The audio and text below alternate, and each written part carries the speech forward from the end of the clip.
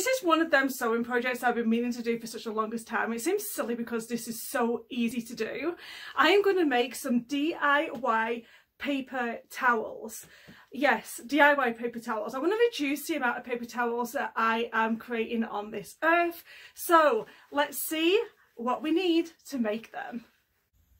So the paper towels that I've been using, they come in like half sheets instead of the big full square sheets. So I have been trying.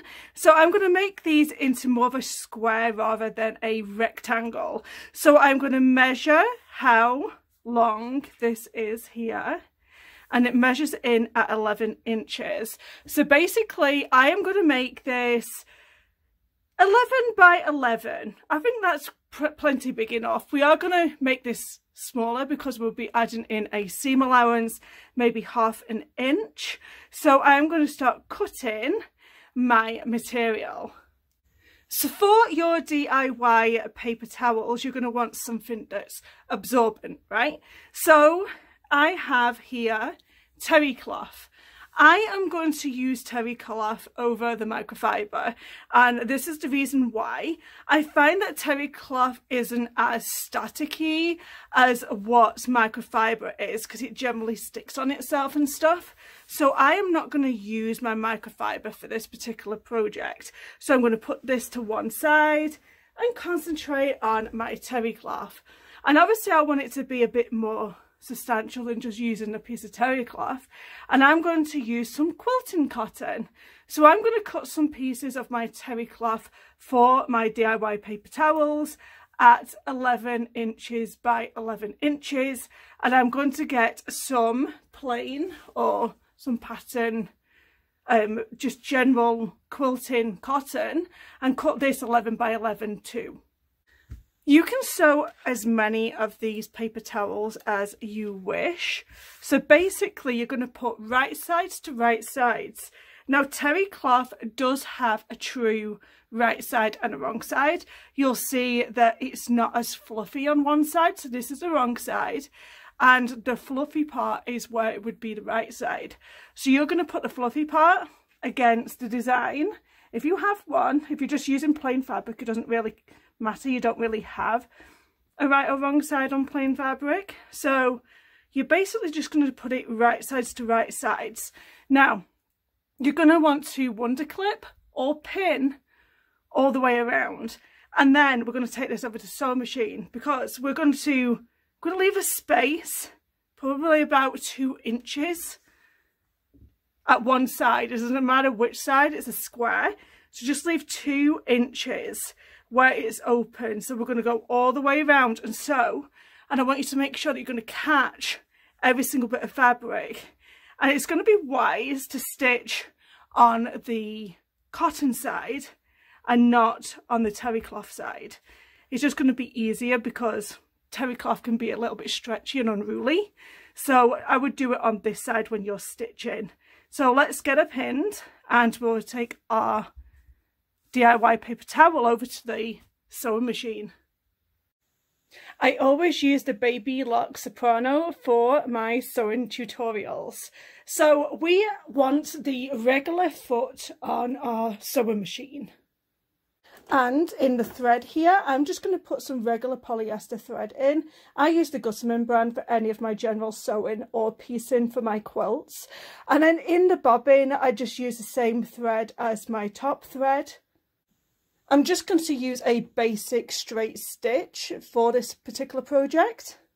What I might do though is lengthen out the stitch. I'm going to do it to a 3.5.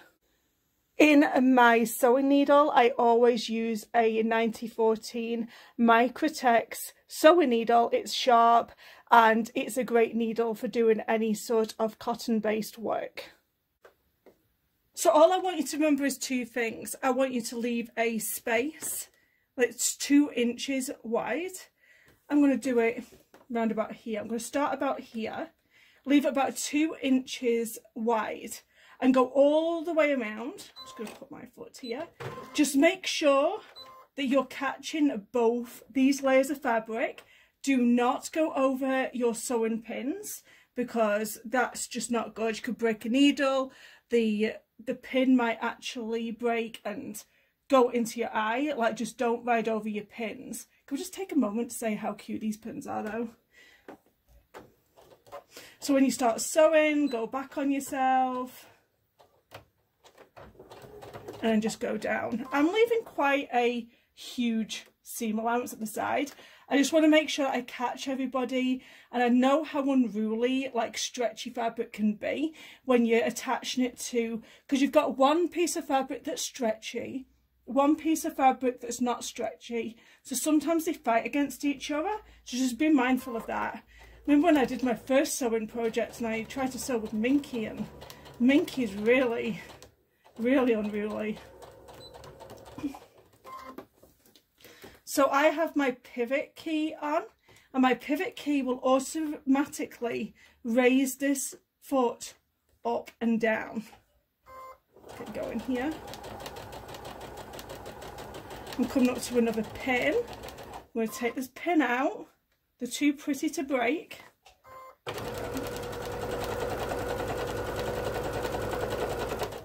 And I'm going to come to this corner here. And then this foot automatically raises up and down, so I'm able just to move my fabric really easy. And that's what I love about the Baby Lock Soprano. Take the pin out.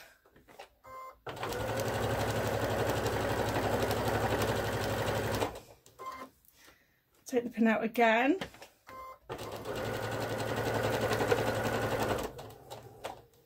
Come into a corner, we're just going to pivot around. And go down again.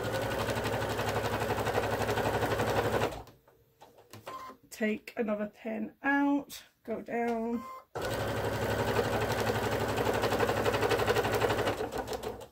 What I love about these sewing projects is it's something really quick and easy for a beginner to do, because you want that instant gratification when you're doing some sort of a beginner sewer project, and it also helps you to learn how to sew in a straight line. It's a great little project. Even though it's really easy, don't downplay these kind of projects, because it's helping you deal with two different fabrics. It's helping you to just do a little mini project that you can achieve really quickly. So this is the side that we're going to leave the 2-inch gap. And we're going to go back on ourselves.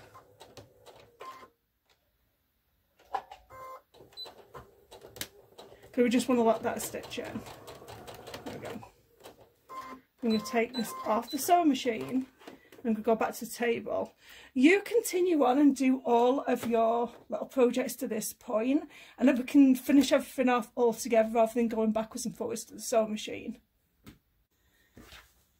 So YouTube is telling me that 93% of you watch these videos and are not subscribed, so don't forget to smash that subscribe button for me, and don't forget to like the video.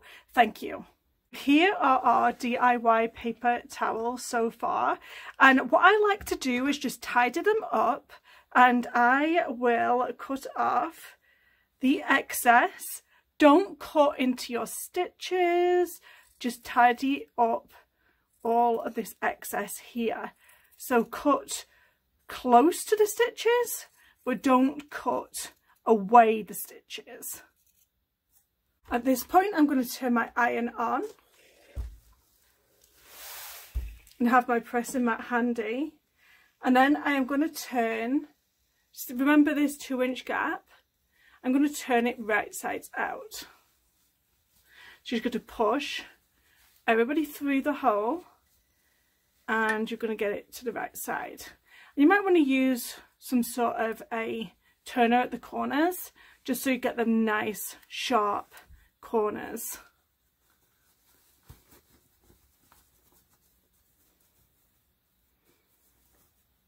Here we go. Just get some, but don't use your scissors because you might actually make a hole. And then go to the other corner. And you're just going to poke all them corners out so they're just nice and pointy and they look nice. You could do that to all of your paper towels.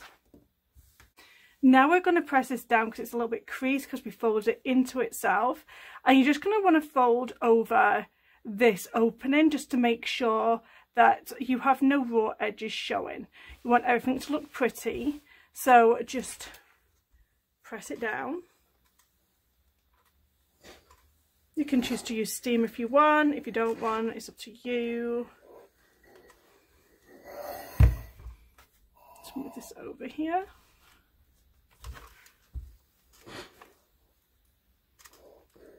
I'm in this pink phase right now, like everything pink.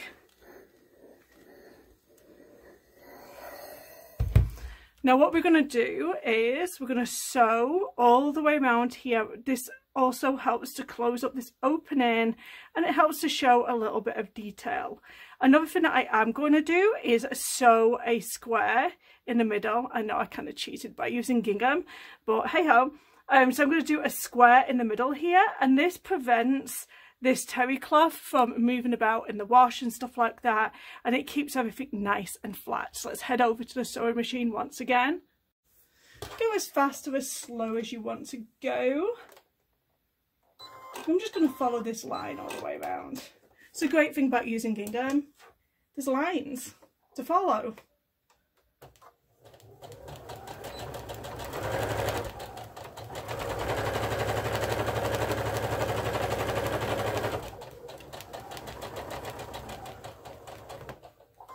And again, I had that pivot key activated, so it's just going to go up and down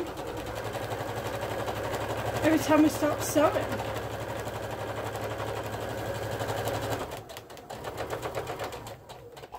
So you're like me, if you've been thinking about doing this DIY paper towel project for the longest time and never got around to it. It was so silly because it's, as you can see, it's super quick and easy to complete these.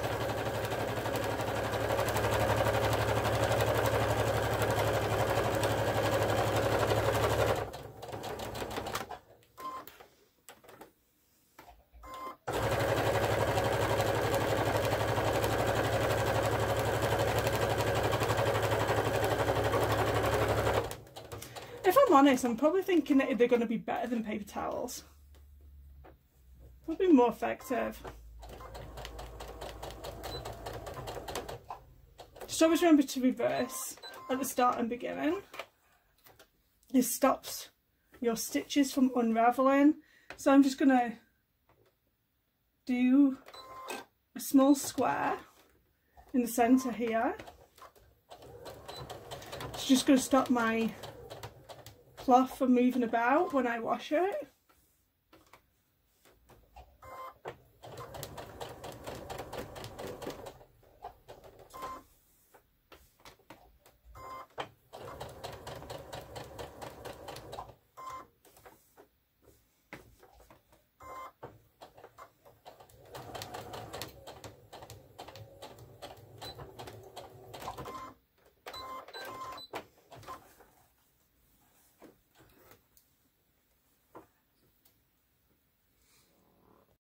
Some people put can snaps on their DIY paper towels. I have this wire basket that I got from the dollar store a while ago, so I am just going to neatly fold them all up, and I'm just going to put them in to my wire basket like so, and that can hang out in my kitchen. So if you've enjoyed this video, don't forget to give it a thumbs up. Leave me a comment down below. Have you had a really silly project that you keep on meaning to do and you've just not got round to it, like me and my DIY paper towels? Let me know. And thank you so much for watching. Bye guys.